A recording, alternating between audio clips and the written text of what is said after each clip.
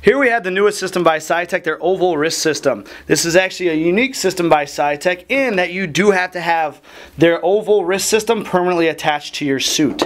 This is a repair that we do in-house, or you can always buy the parts from us and do it yourself if you're handy as a do-it-yourself person. How this system works is once you have this ring installed on your suit, you'll take the new ring that the Antares comes with. If you've already got the oval system, you will need to buy this new ring. Your current rings that came with it do not have the notches here cut out for the Antares work, so you will need to buy this ring. We do sell it separately. Any of the new systems, oval systems, automatically come with this ring.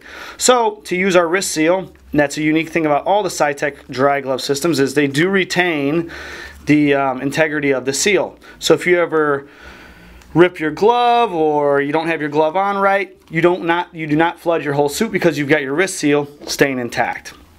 Wrap the wrist seal around it, shove it together, and that's also how you can very quickly with that system replace your wrist seal. You can also use the really comfortable silicone seals. And now Rich is going to put the wrist system on and show you how that works with the Dryglove system. You'll see it just kind of snaps right into place. And that's it, watertight, waterproof. To get it off, you make a fist and you just twist your hand. You'll see it just pops right off. And that's how you can take it in and off. So we'll show you that one more time, putting it on and off.